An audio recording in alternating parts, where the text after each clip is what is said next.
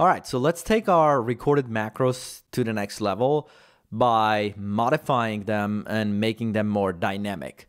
So in a previous video, we went through recording our macros. Now let's get back to one of those macros. Now, before I do that, let me actually get rid of all these other worksheets that I already have. Just create a couple of clean data tabs and then we'll get started right away. All right, so let's go to our Visual Basic editor. This is the code we recorded last time, which was basically a combination of a few different recordings.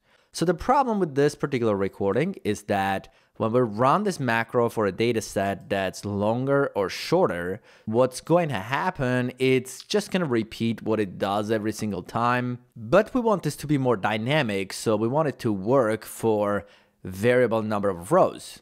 So let's take a look at this code that was generated. So this selects the headers on top. So basically from A1 through F1. Here we take that selection, we change the font and the background, that's fine. We take the column F, we do number formatting. Now right here we select the range from A2 through A22. Now the problem with this is that 22 is the 22nd row and we need this to be more dynamic, so we need that to be the last row. And we're gonna find things like this again as we keep going through this macro. See, there is another one from F2 through F22, and there's probably gonna be more. So what we need to do, we need to make sure that this last row is replaced with the actual last row in our data. So we'll get started by simply going to the top of this macro. And before anything is done, let's just try to figure out what's the last row in our data. And if you did watch my videos in previous parts, you probably already know how to do that very well. So we're gonna find the last row. So I'm gonna use the find method in this case to find the last row. Obviously, just use whichever method works best with your data. I'm going to create a variable called LR, which will be my last row. Basically, just do cells find method. And we're gonna search for the star. And the starting cell will be the first A1 cell, which is cells 1, 1. Looking, we'll do Excel for VLS. Look at, it will be Excel part. And search order, Excel by rows. And Excel previous will be where we're gonna go from. And finally, the match case would be false. If you're looking at this code, you have no idea what I'm doing here, you should go back and watch previous parts if you want to understand what this code actually does. But what this is going to do, it's going to find the last row in our data, and that should be the LR. And again, I forgot to do the dot row here, which will get us the row number. So now that I have the last row, I'm going to just scroll down and find the part where we're selecting the range from, for example, from A2 through A22. And instead of having this hard-coded 22 as the last row, I'm going to remove the 22 and go outside of that string and concatenate that LR variable. And now that should be dynamically getting the last row for us. Similarly, for this one, I'm gonna again remove this and do LR. And basically what we need to do, we have to go through this code and find all the instances of our hard-coded last row and replace it with our new way of getting the last row. So one way to do this is to just keep scrolling down until we find all of them. But if you have a large piece of code, this could be challenging. So one thing you can do, now 22 was the last row. So what I'm gonna do, I'm just gonna do find and try to replace it. So I'm gonna do this 22 and then quote, and I'm gonna go under edit, replace. And here under find what, see it's already that 22 quotation, which is our currently hard-coded last row. And I'm going to replace it with, if you think about this 22, this part, what I'm doing here Actually, this is the part. I need to close the parentheses instead. Actually, not parentheses, but quotation. So that's the quotation, similar to here. And then a space, and then ampersand, and then LR. So what I could do now, I could just go to the top of my code and click Find Next, and see it finds the next occurrence. And I'm just gonna click Replace. And then see it searches for the next occurrence. So there it is. Again, range autofill, which drags the formula down. Again, instead of the 22, we're going to replace that with this. Now I could just click Replace All, but just to make sure I'm not accidentally replacing something that should not be replaced, I'm just going to go one by one. So I'm going to click Replace on that one. And this also needs to be replaced. See, it selects the last cell, so I'll replace that too. This, fine, we'll replace it, and it seems like that's all. So we basically went through this code, found all 22 hard-coded, which was our hard-coded last row for our data, and replace it with LR.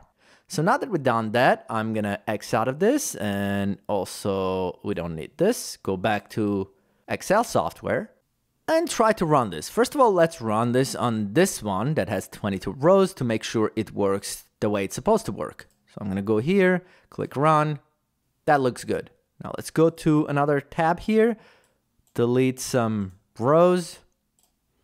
Now we have less rows. I'm gonna go back to macros, click Run. Good. Let's move to another one. Let's add some data this time. So I'm just gonna copy paste a little bit here. Now I have 29 rows here. I'm gonna run the same macro.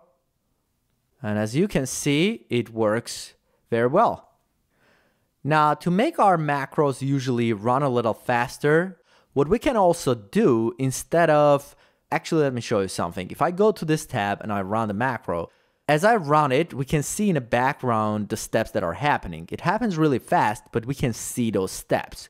Now, when you have a lot more data or you have more complicated steps in your macro, this process can get a lot slower. So one way to speed it up is to make sure that the screen doesn't update every time something happens. So what we could do, we could just turn off all the updates on a screen, have the macro do what it's supposed to do, and then turn on all the updates back. Now to make this happen, I'm gonna go back to my Visual Basic Editor.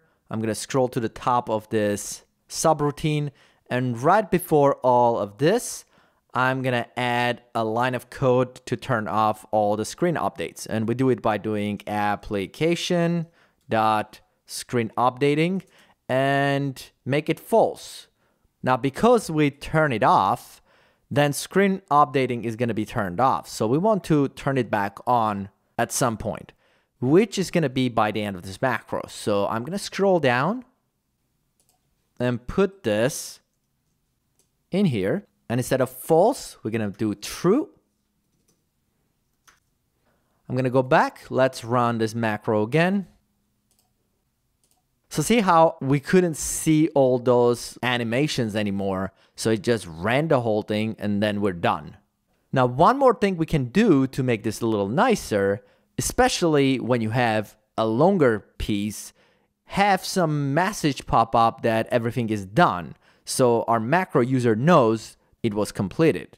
Now, before I do that, again, let me just make a couple of more copies of this.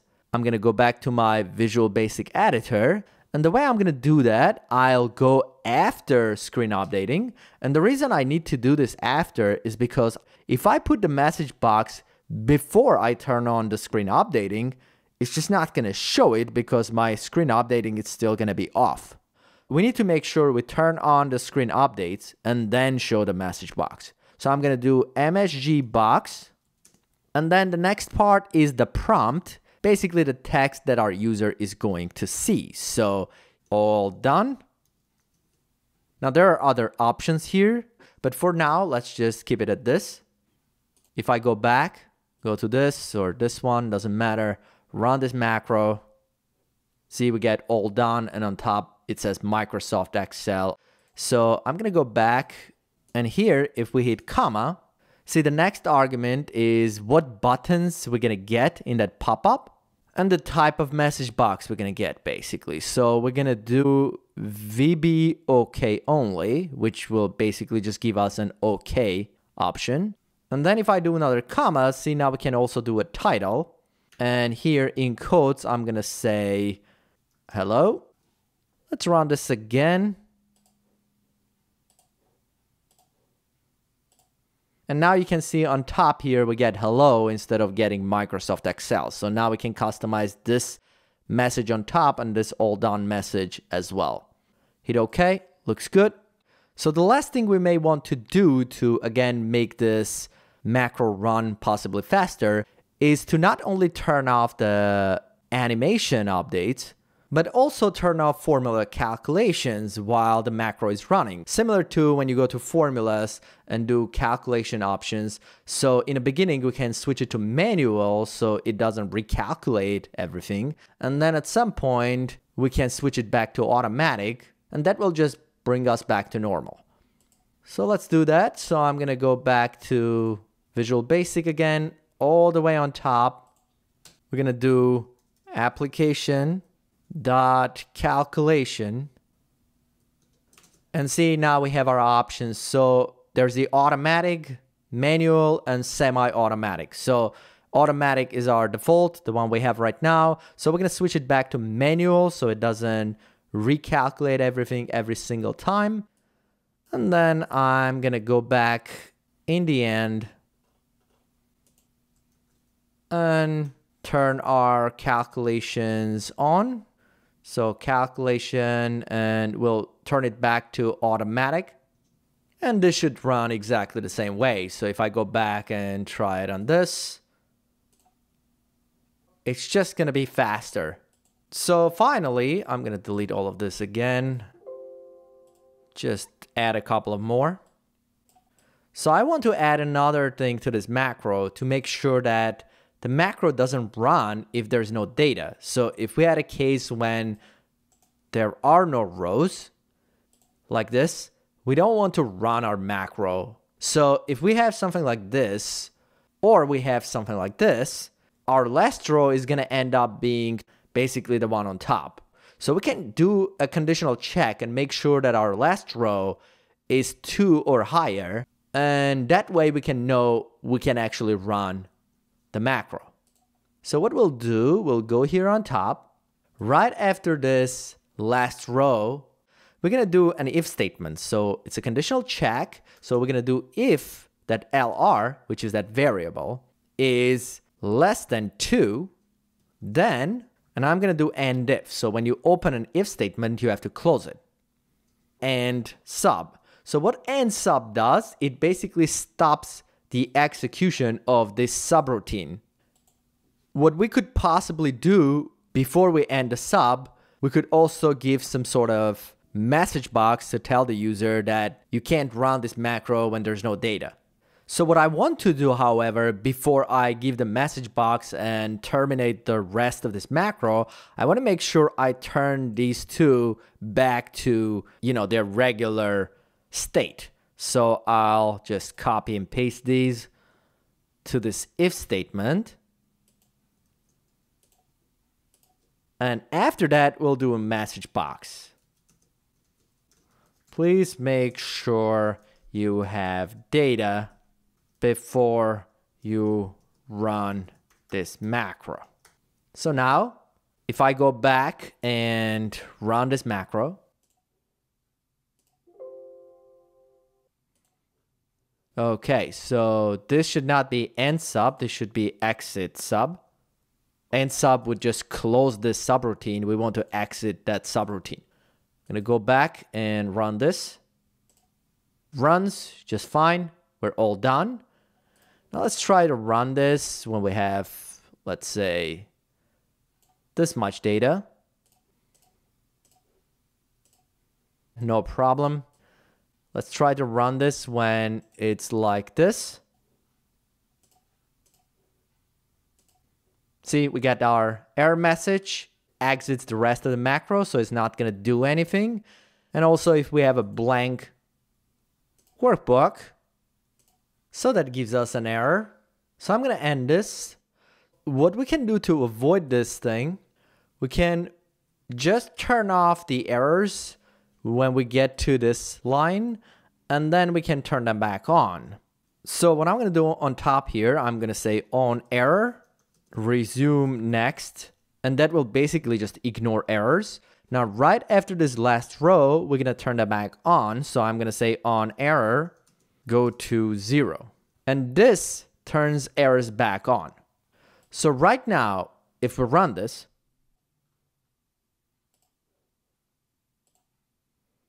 see, we get our error. Because what's happening, this line gives us an error. So last row doesn't get set. So we don't have a value for it. And that value basically evaluates less than our number, whatever number we choose. So that again, we get inside of this if statement. So now we have a couple of error handlings. So we can go ahead and again, test this on this. That doesn't do anything. Let's go back and test it on this one. That also doesn't do anything. And finally, if we try on some data, it just works fine. And that will be our first step in modifying our macros. We'll get to more advanced modifications in our next videos, but for this one, that should be plenty. Thanks for watching. Please subscribe, and I'll see you in the next video.